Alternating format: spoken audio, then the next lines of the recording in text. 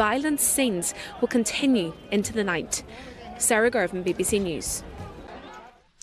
Now, the World Health Organization has asked China for more information over reports of hospitals being overwhelmed with children suffering from flu-like illnesses. The request was made after an alert was issued through ProMed, which is a global surveillance database which monitors disease outbreaks, warning of an epidemic of undiagnosed pneumonia in young people. Well, let's bring in Dr. Amish Adalja, who is an associate editor of the journal Health Security. Thank you so much for joining us on Newsday today.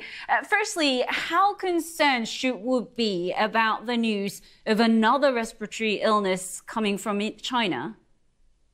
Anytime there's a cluster of unexplained respiratory illness, that should be something that's concerning until we figure out what's behind it.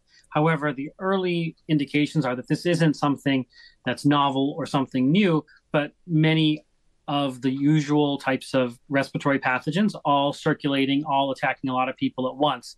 But it's important, anytime we see this type of cluster, that we really run it down, that we figure out what's behind it to make sure it isn't something new. Now, it's not unusual, I guess, for the WHO to request further information from countries about outbreaks of disease, but it is rather unusual, isn't it, for them to announce that they have done so.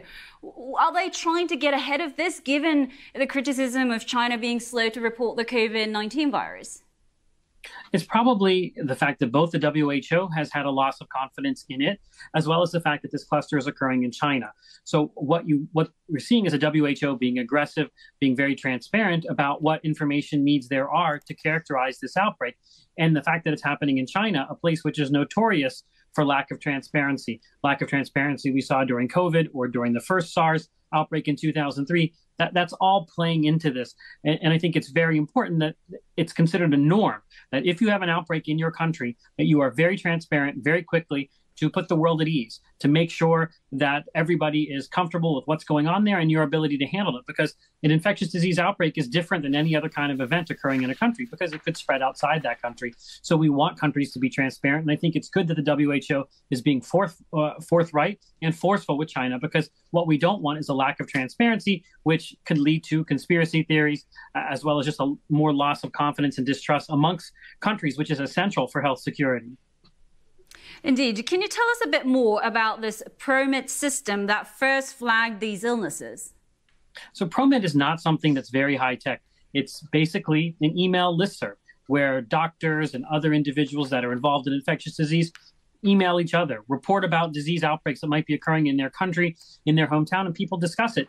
And it's, not, as I said, not something that's very fancy or sophisticated, but it is what gave us warning of the first SARS outbreak in 2003 or the Middle East Respiratory Syndrome outbreak in 2012. So it does work, even though it's low tech. And this is a critical forum for infectious disease experts to exchange information, because sometimes, as we've seen, official channels lag. They are not as transparent, they are not as open as individual clinicians, epidemiologists speaking with each other about what they're seeing.